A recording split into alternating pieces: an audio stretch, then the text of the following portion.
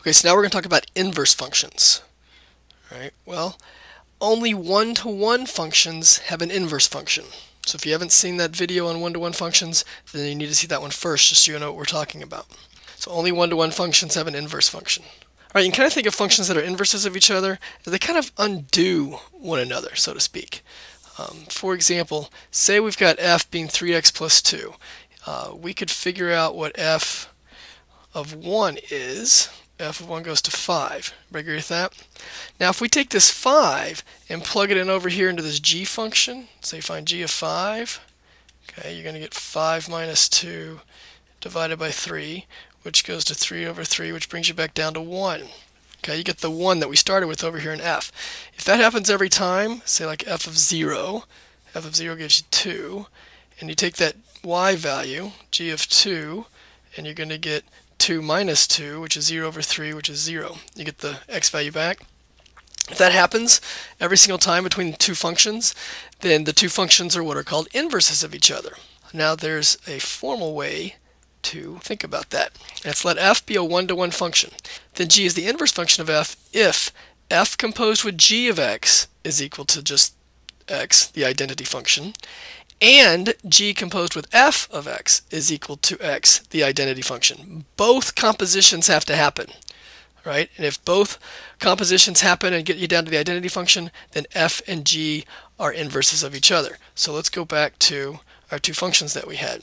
Okay, so if we do this composition, f composed with g of x, then we're going to have f of g of x, which is f of x minus 2 divided by 3. All right, and that's going to be what? 3 times x minus 2 over 3 plus 2. And that's going to go to x minus 2 plus 2, which just goes to x. Now also, g composed with f of x has to go down to x. So we look like this. So g of 3x plus 2. So then take 3x plus 2, plug it in for x. You get 3x plus 2 minus 2 all over 3, which goes to 3x over 3, which just goes to x. Right? So because both compositions take you down to the identity function x, f and g are inverses of each other. That's the formal definition. All right. So now let's go on to our notation. All right, so here's the notation. F with this little -1 up here of x. And you read that as f inverse of x. That's what it means, f inverse of x, or the inverse function of f. Right? It is not an exponent, -1. This does not mean 1 over f of x. It is not equal to 1 over f of x. That's the most common mistake. So just put 1 over f of x, and that's because this -1 up here does not represent an exponent. This is all function notation, right? So let's talk about what's going on here. So to find the inverse of a one-to-one function, we exchange the components of the ordered pairs, right? So here's your function. Let f of x be x minus 1, and here I just randomly took 3 points, 3 ordered pairs that lie on this function. Now its inverse would contain what ordered pairs? Okay, well we just exchanged the components of the ordered pairs. So if 1, 0 is on f, then 0, 1 would be on its inverse, as well as 1, 2 would be on its inverse, and -2, -1 would be on the inverse. I mean, obviously you would do that for every single ordered pair here for f, and I'm just randomly taking 3 just to get a point across. So if that was the case, and these are the, say, 3 ordered pairs that lie on the inverse, what would the inverse function be? F inverse of x would be, anybody got a guess?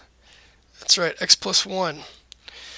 Right? And we use this notation f inverse of x here to say, hey, this function down here is the inverse of this function up here. Right? They have a relationship together. They're inverses of each other. They quote-unquote undo one another. Okay? So now let's talk about how to find the inverse of a one-to-one function. So you start by going back and replacing the function notation with just your y. And the reason why is because of step 2 right here. The whole idea between a function and its inverse is the x and y values interchange. That's it. It's the whole idea. Okay, so they switch spots. So when we have our function, we're just going to interchange x and y. Then we're going to take this new equation that we have and solve for y. We're going to try to get y in terms of x. If y cannot be written as a function of x, then f does not have an inverse function. Okay, so not every function has an inverse function, right? Because only one-to-one functions have an inverse function associated with them. So once we've isolated y, then we just replace y back with our function notation and say, hey, this is the inverse function of what we started with. Okay, so here's an example. All right, so find the inverse of f of x equals 5x plus 7. All right, so the first step would be, let's go, all right, y equals 5x plus 7. Step 2, this is where x and y switch places. So literally just the variables switch. That'd be an x, 5y plus 7. All the numbers stay where they are, but the x and the y's interchange. Step 3 is to isolate y. And so you would have 5y equals x minus 7. So y equals x minus 7 divided by 5.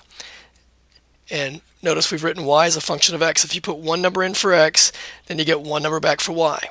Okay, and so that is the inverse of f. Right? We just switch back to inverse function notation to say, hey, this is the inverse function of what we started with up here. Right? That's it. Now, this step 3 here, where we isolate I, suppose f was equal to x squared. Right? And so you'd go, all right, y equals x squared, that's step 1.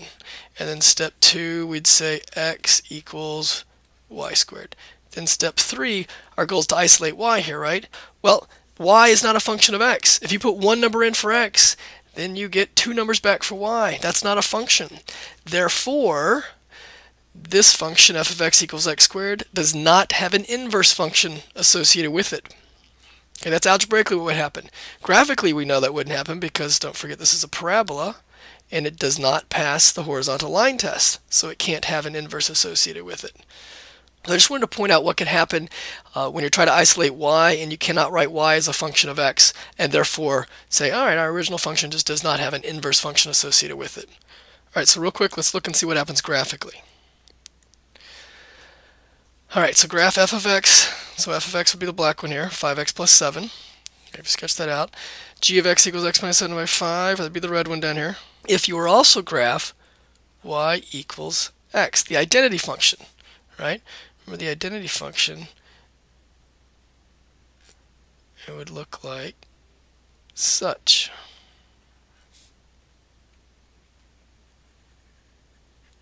So that's the line y equals x.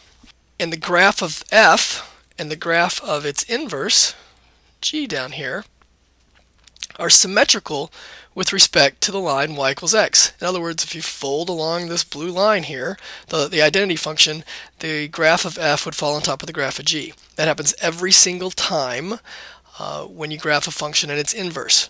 Right? They'll always be symmetrical to the line y equals x. And that is because on the line y equals x, the x values and the y values are the same number, y equals x. And a function and its inverse function, what happens? Well, the x and y values switch places. Okay? And so just graphically, this is what's going to happen every time. All right, that's it.